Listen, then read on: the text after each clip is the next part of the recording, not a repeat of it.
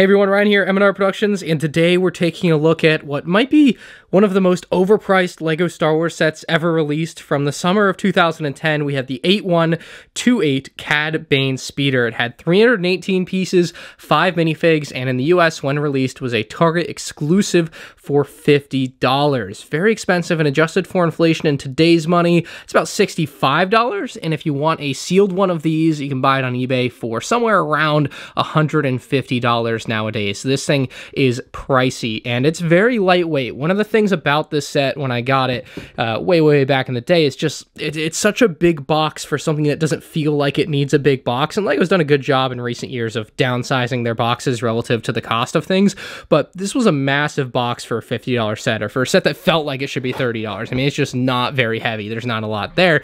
Obviously, I think the minifigures were a big draw here, though, with CAD Bane, Shahan Alma, the Senate Commando Captain, and the Assassin Droid. Like, it's actually a good figure selection. We'll take a good look at those, but we've got Coruscant in the background on the box art. It looks very good with that classic 2010 Captain Rex, one of the greatest box arts to ever be on LEGO Star Wars sets. And then on the back of the box, we just have a separate angle of CAD Bane's Speeder. It shows off a couple of the features, one of which might be the best flick-fire missile feature they've ever included on a set.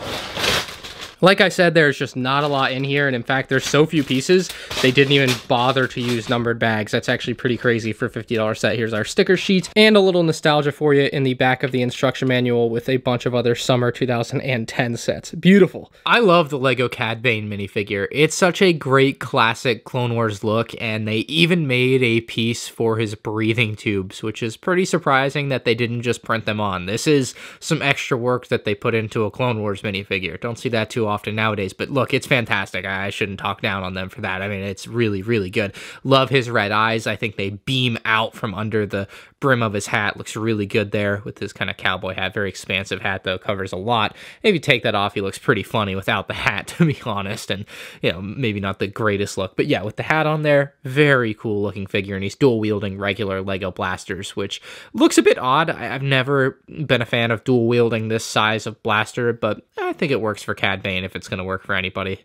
Then, as one of the pirate minifigures, we have Shahan Alma, who looks amazing. He's got a gold arm and a blue arm, very nice prints all around, and he doesn't have a second facial expression. However, he does have a print on the back of his head, which is a very nice additional detail, which really didn't need to be there because it's covered up by this piece most of the time, but man, it's nice to see them go the extra mile sometimes in a case like that. It's just a little bit of extra detail. You do see it a little bit there, but it's just not, you know, super easy to see. When the CAD Bane Speeder came out, the only way to get Senate Commandos was the Venator from 2009, and that was 120 bucks, so at just $50, this was a pretty cheap way to get a Senate Commando, and actually a Senate Commando Captain, as we'll see in a moment, but these things looked amazing at the time. It was before they came out in the Battle Pack, and it kind of ruined how cool they were to me. I think they came out in the Battle Pack in 2015, but they come with the long rifle, and underneath they have the regular Clone Wars face, which is just such a classic to me. I'll always love it with the big googly eyes or whatever, but yeah, this guy looks amazing. And then we have the Senate Commando Captain, who basically has the same armor design, and they just added some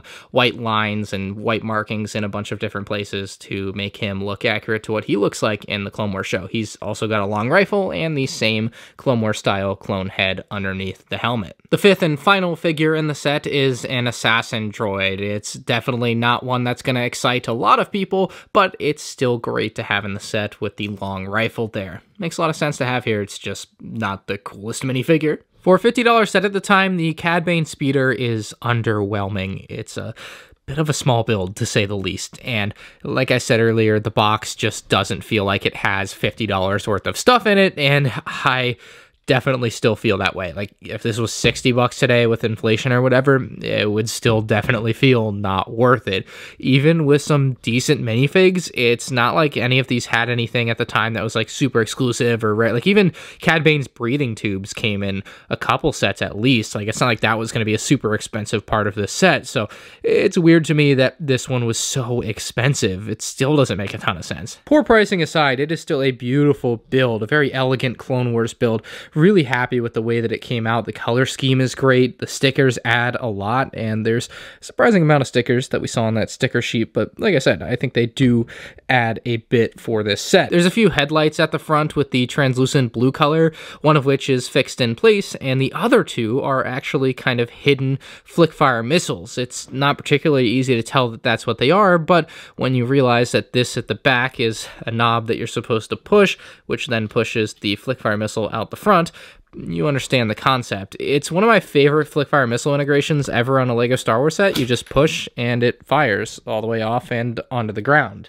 It's very well done. Reloading is as easy as it gets, as you just push it right back into place. But it does look weird. If you lose one, it's not going to look very good, so keep that in mind. You don't want to lose those particular pieces, but I really like that it both looks good and is functional, which is not always the case with flick-fire missiles. Sometimes they sacrifice looks for those. I really like these pieces here, which kind of act as a grip for the CAD Bane speeder. I always liked holding it like this at the bottom, kind of like you're throwing a dart or something with this particular build. Just a really nice area to hold on to it at the bottom. You can see just dark blue stacked with tan, a little more dark blue mixed in, some grill pieces to add some texture to it. It generally looks very good. You can see the bottom side here, not particularly greatly detailed, but it has enough contouring to look good and not look too blocky. Now, moving completely to the top side of the speeder, you can see it's also contoured very well, definitely better than the bottom. Very smooth look to it, not a lot of studs shown on the top, which is a awesome look. You can see some of the sticker detailing, and then of course the cockpit area where you do have a control panel that's printed. We've got a blue stud in the middle and a steering wheel. Steering wheel always feeling a bit out of place in Star Wars, as they typically don't use straight up wheels. They use some kind of fancy column shape, and I wish LEGO did have something to represent that better. That's maybe one of the few flaws of something like this. And then on the other side, we can take Shahan Alama. Just like that, you've got CAD Bane and his pirate buddy going for a ride there. I think it ends up looking very nice, and they fit in just perfectly there. This is sized perfectly for those figs, and then we've got 4 more seats in the back, and unfortunately we don't have all the characters that you might want for that, but you can take your assassin droid and sit him here.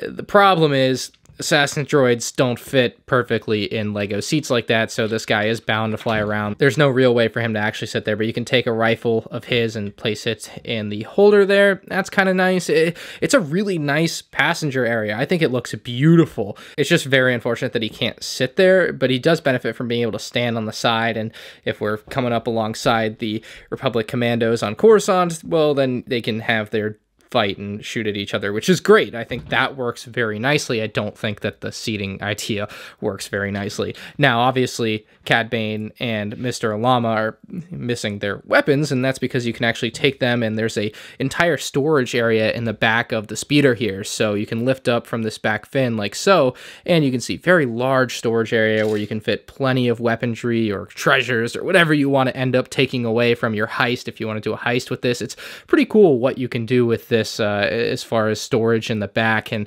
very flat area here without this thing pushed down, but you can store multiple weapons back there, at least for now, and we can close that up, and you shouldn't have to worry too much about it flipping over, as there are studs that are going to hold it together for you there. But when you want to pull it open, you can pull it open and get access to that. And then finally, we have the engines at the back, which look very good with their stickers that add the detail there. If you do end up picking one of these up, though, I would caution you to be very careful lining up the stickers on this set. It's just one of those sets where I think it's very important to have really good sticker placement and a steady hand to help you make everything look as good as it can possibly look, because the set really benefits from something like that. And then you can see the back with the thrust coming out with the blue.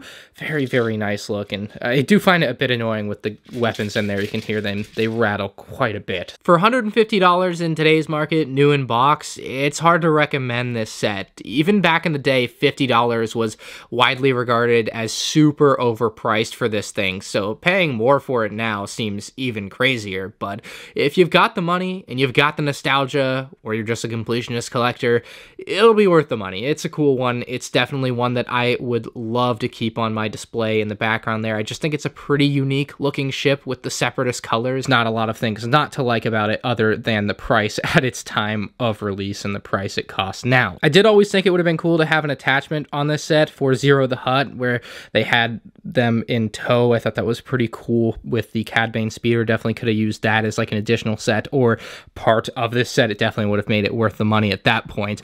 And, you know, definitely additional Clone Wars figures make sense to add to this set as well. Commando droids were seen in this, so there's definitely some missing minifigures from that point of view.